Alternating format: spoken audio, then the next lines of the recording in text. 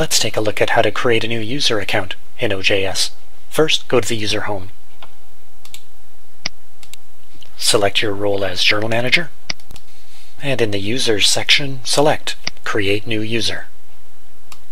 This will take you to a new user form where you can start to fill in some of the fields.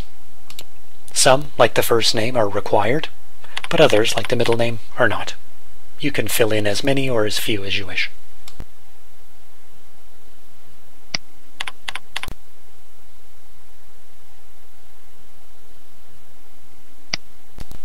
Let's work our way down this form.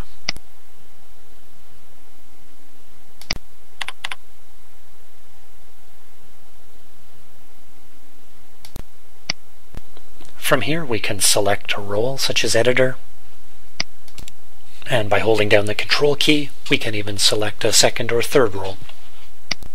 The Suggest button will quickly make up a username for us, and the Generate a Random Password checkbox will quickly add a password for us.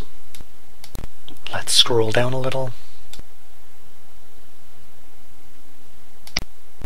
I'll add an affiliation here.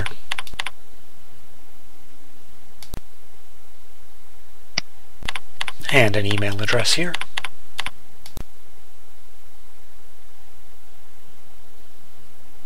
Some reviewing interests here. This can help the editor when they're selecting reviewers.